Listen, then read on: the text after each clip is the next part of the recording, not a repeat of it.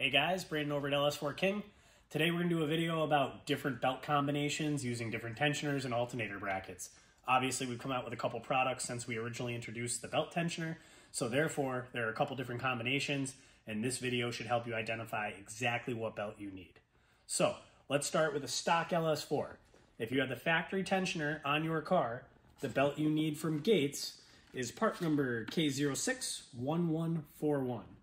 6-rib belts are 13/16 width, and the factory belt for the LS4 has an outside circumference of 114 and 5/8 of an inch. So that belt is for the factory tensioner. The belt that we include with the LS4 King tensioner, assuming that everything else in your accessory drive is factory, is Gates part number K061058.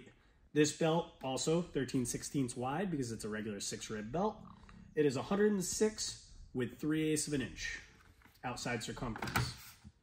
Now, if you're running the LS4 King tensioner and the LS4 King billet alternator bracket, you need a Serpentine belt that is about a 1/2 inch longer than the one that we include with our standard tensioner kit. That part number is K061073. Again, a 13/16 wide belt, 107 7/8 of an inch overall. When you buy the LS4 King tensioner, it defaults to the standard belt that we include with that kit.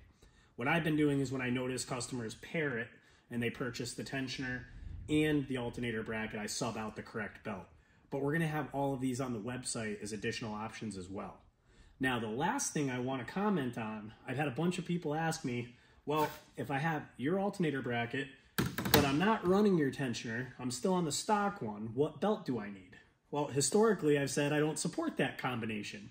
With how problematic the factory tensioners are, I really don't like the idea of utilizing that in combination with my bracket. But I get it. Not everybody wants to go out and spring the money for the belt tensioner if their factory one is still functional at the time. So we had a customer, Josh from the W Body Kingdom group.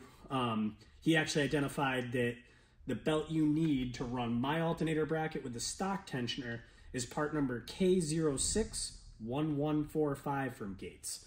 And again, it follows the same pattern that you see here. It's about a 1/2 inch longer than the factory belt. So this will also be in a sticky on the LS4 W Body Kingdom Facebook group. So if you want to reference the information there as well, and obviously it'll be up on the website too. But wanted to make a quick video now that the product has evolved a little bit over time and there's a couple different combos. Hope this makes it easy for you guys to understand. Have a great day.